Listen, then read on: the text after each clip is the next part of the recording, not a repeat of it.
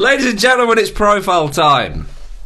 And we've got an Austrian man. It's Toni Polster. Ooh. Legendary. What a hairdo. Collect surveys. Proper curly hair. Brilliant mullet. Brilliant. Mullet. He's born on the 10th of March 1964.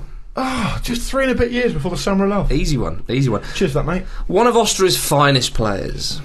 And their national team's greatest goal scorer ever. Exactly. And obviously Austria were a very big contributor to international football, especially in like the 30s. And that was Sindelar and the Wonder team and that sort of thing. So. All that kind of crap, yeah. Respectful, isn't it? They're in the Hall of Fame. Revolutionised football. The Vienna coffee shop culture. All that crap. He was a product of the Austria-Vienna youth system and went to score many goals for the first team. He made his debut at the age of 18 for Vienna, and he had a fruitful time there, it's safe to say. 3 league titles, 3 Austrian Bundesliga top goal scorer awards, 1 Austrian Cup, and 1 European Golden Shoe in 1987. Brilliant. Golden Shoe, Jim. In that season, he scored 39 goals. His league record in Austria is 119 goals in 147 matches. Can't argue with that, can you? You wouldn't, would you? Well above the acceptable Dean Windass Hall of Fame standard ratio. Apart from with Dean Windass. Yeah. It's the exception that proves the rule. This means nothing to me or Vienna. Get on with his international career. Well, he made his debut for the national side shortly after starting for Vienna in 1982, scoring against Turkey immediately. Although he'd have to wait immediately well, like from his he had typical Austrian official. Oh no, it doesn't work. He had to wait 3 more years for his next international goal, but continued to score throughout the 80s with Austria. Now, due to his goal-scoring exploits at club level, he earned him a move to Serie A with Torino, which was just there for 1 season, did okay, but it was with his next side, Sevilla, in La Liga, where he really started to score lots of goals again.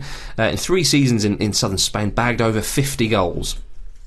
Now, it was during his time at Sevilla that he played at Italia 90. His goals helped Austria, not Australia, it's Dumb and Dumber-esque. His goals helped them qualify, including a hat-trick in their qualification group against East Germany. I remember in that group stage, Austria in a group with USA, Yep.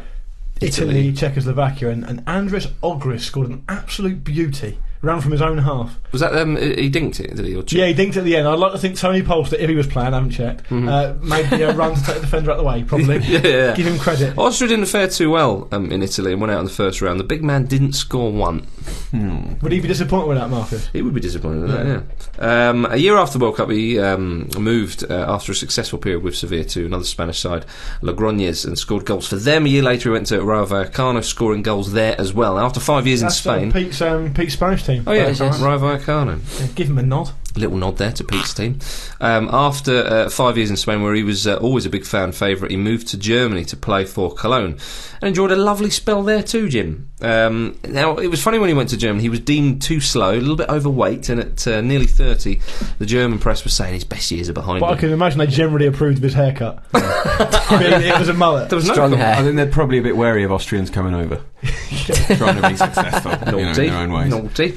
In his first season, he was only 1 goal behind league top goal scorers Toni Eboa and Stefan Kuntz. Come on, eh? Oh. What a triple. Oh, that makes me feel young and old. Yeah. He didn't score in Cologne's first 4 matches of that season, but then scored 4 braces in 6 games. That's brilliant. which was the start of his nickname, Twin Pack Polster. Lovely. That's in Germany, or in German that would be Doppelpack Polster, which is just wonderful. Good stuff. Twin Pack Polster. Come on. Every time we get one of those, it always reminds me of what we always say, which is that English players' nicknames are rubbish. They are, they absolutely are. The following season, he finished second in the goal-scoring charts again, proving he was a proper poacher. His third season, it blighted with injuries, and the German press finally thought that age had caught up with him, and he was now over the hill. However, in his 4th season, he was back, 21 goals in 32 games. Shove that right. Try and over the hill me. Yeah, exactly. He's a real hero with the Cologne faithful, and has been really ever since. That season, Cologne did find themselves in a relegation fight towards the end of the season. They were in trouble, they needed a saviour. Polster went on a scoring spree, scoring 9 goals in 4 games and steered them to safety. And so, what are you worried about? Tony Golster, more like. Yeah. Doppelpack Golster. Yeah, Lolster. Seriously though, Cologne is a lovely part of the world. It is, Lalone. Unfortunately for him... Someone rein him in. Sorry, Colonel Kurtz. the following season, they were relegated. Ah. Stop your laughter now. He then joined Borussia Mönchengladbach. Sorry, I wanted to say Mochen and München. I got confused. And they were relegated too. But in between those clubs, he did play at France '98. Didn't relegate anyone there. No, they didn't. At France '98, he scored 7 goals in qualifying. He scored against Cameroon in that game. That tournament. He did indeed.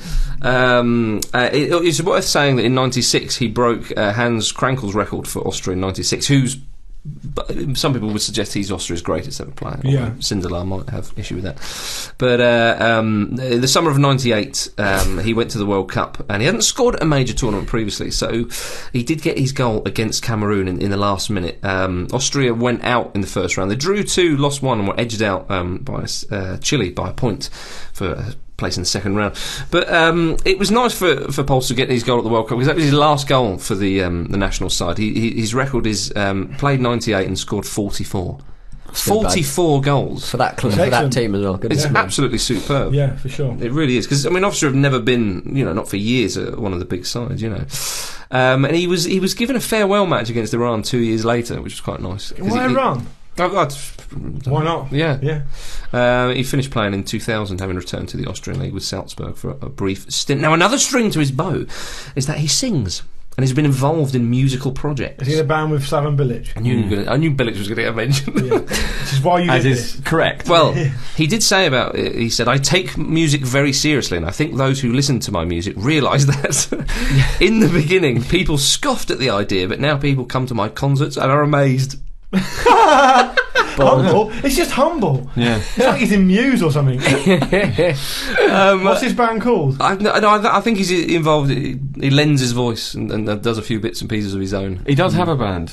Well, I think he teamed up with the band. I don't know if he's in there. It's apparently called Acton Is it teaming Liebe, up with a band? I'm not joining a I'm not band. sure if he's in that band though. Okay, He right. might have been. You're the Demon Hall of Fame master, so you know better than me. How'd you chuck a man like that out of your band? Get out!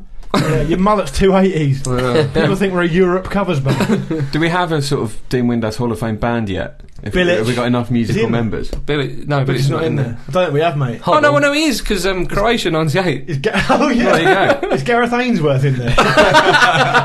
he plays a bit. Dublin. you bring a G. Yeah. So almost. Claudio Caniggia must be. Brian Clough loved belting out the Sinatra classic, so he'll be up for it. There's a hell of a band in there somewhere. Brilliant. Yeah, but he's coming into the Dean Windass Hall of Fame. Come in, Tony Goldster. Can't believe that wasn't his nickname, Goldster. Yeah. Big thanks to Christian Niari, who did a great piece on Polster. A lot of that information from him.